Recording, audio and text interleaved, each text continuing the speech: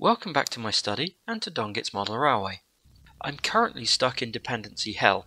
Multi-level layouts have a problem where you need to finish the layer below before building the layer above, but where you have multiple gradients, things can get more complex than usual.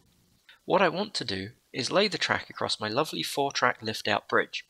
This means I need to lay the roadbed on the north side of the room so the track has somewhere to go when it comes off the bridge. That requires fixing down the running surface over the workbench as the roadbed will span onto it. That means putting the first 3 supports under the rising gradient towards the terminus station, and that requires working out the exact height difference between the junction and the terminus, which requires building the flat part of the terminus.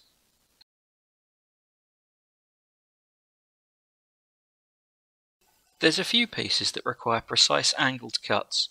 A miter saw which can be adjusted to cut at any angle is a very useful tool. For model railway use, one at the smaller end of the scale will handle all of the sizes of timber we typically use.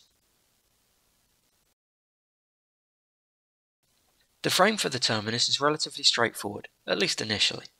This is a permanent layout, so I can attach stuff directly to the wall. I use a notched horizontal and screw it directly into the studding. Of course, I can't fix the running surface of the terminus board down because I haven't finished the track laying underneath it, which is what I was trying to do in the first place. But I can build it, measure the height, and pull the top back off later.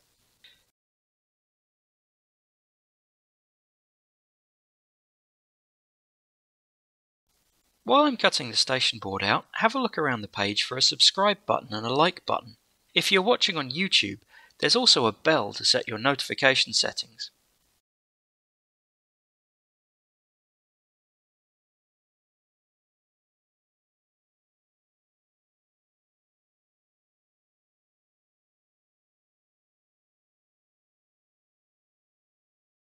There is a filing cabinet here that I'm building around. In order to get the track bed as low as possible, I'm putting the baseboard surface directly on top of the cabinet. Had I have put a conventional 2x1 frame under the surface here, the gradient would have been too steep. The filing cabinet will effectively become a load-bearing part of the layout, supporting the front corner. I'll also hide a stiffening beam in what will become the platform surface, so even if I need to slide the filing cabinet out later temporarily, it's not just going to be unsupported ply in this corner.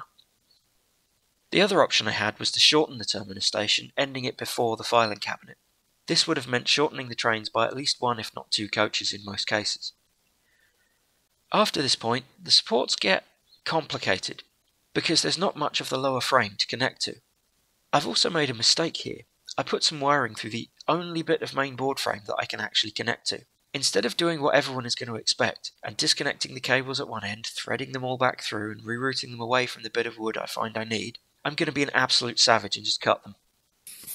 Don't worry though, I'll be back later to make this into a new location for electronics, because I will need some to drive the junction, which sits right above here, and that would require cutting all of these wires anyway.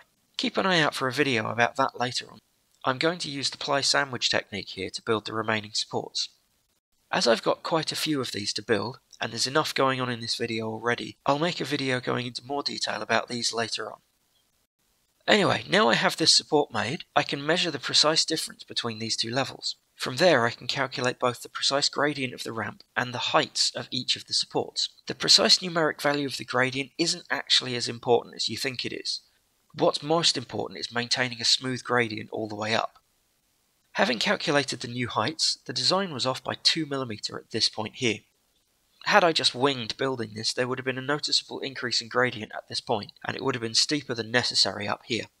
My gradients are already at the steeper end of the scale of what's acceptable, so keeping it as smooth as possible also keeps it at the lowest it can be, which will be important in terms of maintaining haulage ability.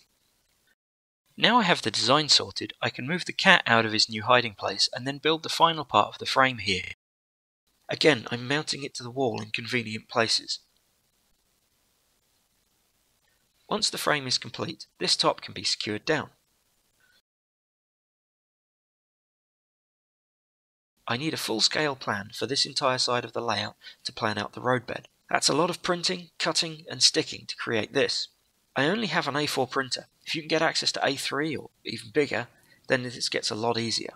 Do check regularly that your lines are straight with a long ruler or other straight edge. It's easy to accidentally introduce a slight kink somewhere which will make things not tessellate properly. Now I have the plan, I can cut it to shape and use it as a template to cut sections of the closed cell foam I use as roadbed. I've covered what the foam is and how I glue it down in a previous video. As I'm doing a much bigger section here, I need a lot more improvised weights though. The glue is now dry, and this part of the baseboard is ready for some track work to begin. I couldn't resist laying out these points temporarily to mock up the junction here. However, there's a few other problems I need to solve first. One, I just cut the main bus wire for the layout in half. I need to fix that because part of laying track is testing that things run over it, and without power, that's not going to be possible. Two, the rest of the wood for the layout is currently occupying my living room, and I'm under pressure to move that, so I should complete the rest of the uprights and surface before starting on the track laying here. See you next time up here in the study at Dongits Model Railway.